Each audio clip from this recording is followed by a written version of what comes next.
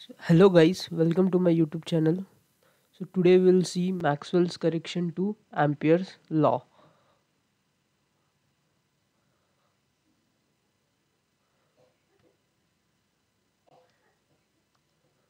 So as we know, before Maxwell, Ampere law read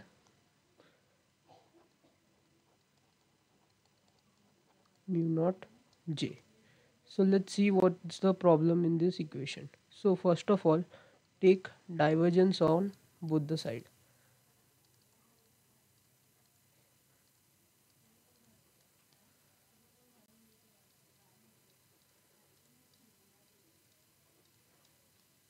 So what we get is that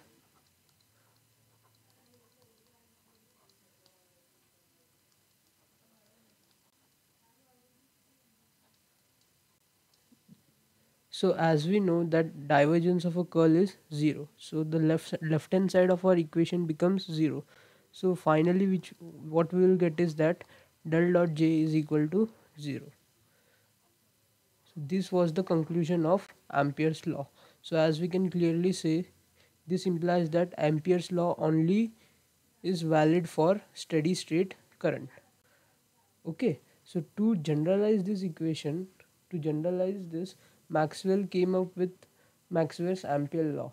So we'll arrive at that equation based on our continuity equation. So the continuity equation reads del dot j plus,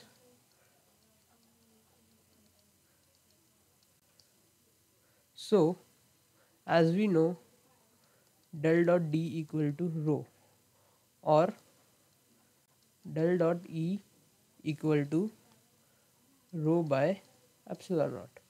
So putting this in the continuity equation, we get del dot j plus dou by dou t del dot d equal to 0. Now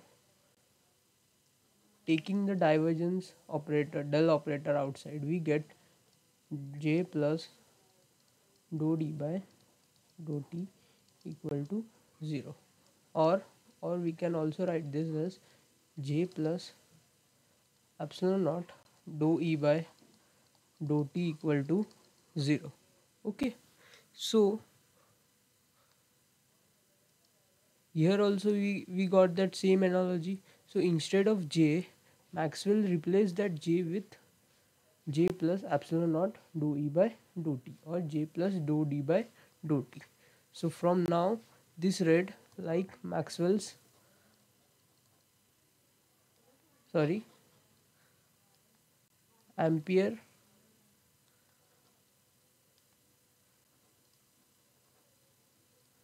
Ampere Maxwell law, which read like del cross B equal to mu naught J plus mu naught epsilon naught dou E by dou T.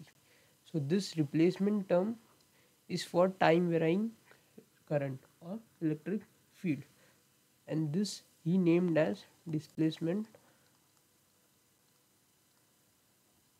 current. Okay, so this was Maxwell's correction to Ampere's law.